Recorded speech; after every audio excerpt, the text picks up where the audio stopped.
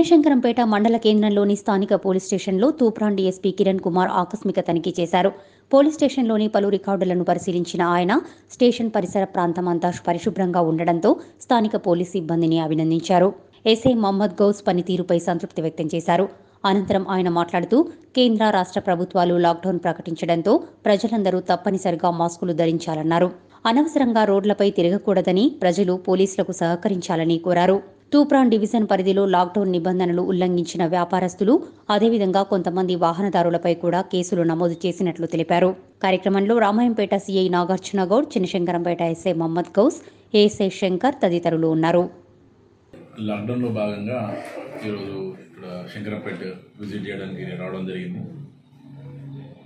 లాక్డౌన్లో అందరూ మాస్కులు పెట్టుకొని సోషల్ డిస్టెన్స్, సామాజిక దూరాన్ని మెయింటైన్ చేసుకుంటూ పోలీసు వారికి సహకరించాలని కోరుతున్నాను.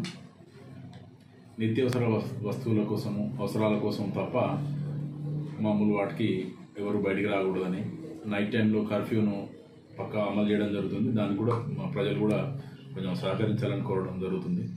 లాక్డౌన్ పీరియడ్లో మొన్నటి వరకు ఏదైతే షాప్స్కి అనుమతి లేని వాళ్ళు కొన్ని చోట్ల తీసిన వాళ్ళ మీద చాలా కేసులు చేసినాము. తర్వాత అనుమతి ఉన్న షాపులు కూడా కర్ఫ్యూ టైంలో ఓపెన్ చేసిన కేసెస్ కూడా మనకు చాలా చోట్ల తూప్రాను, నర్సాపూర్ అండ్ రామాయణపేట, చేగుంటలో చాలా చోట్ల కేసులు చేయడం జరిగింది.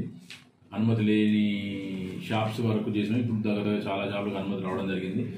ఈ అనుమతి ఉన్న షాపులు అయినా కానీ కర్ఫ్యూ పీరియడ్లో నైట్ 7 తర్వాత కనుక షాప్స్ ఓపెన్ ఉంటే వాటి మీద కూడా తప్పకుండా కేసులు చేయడం జరుగుతుంది.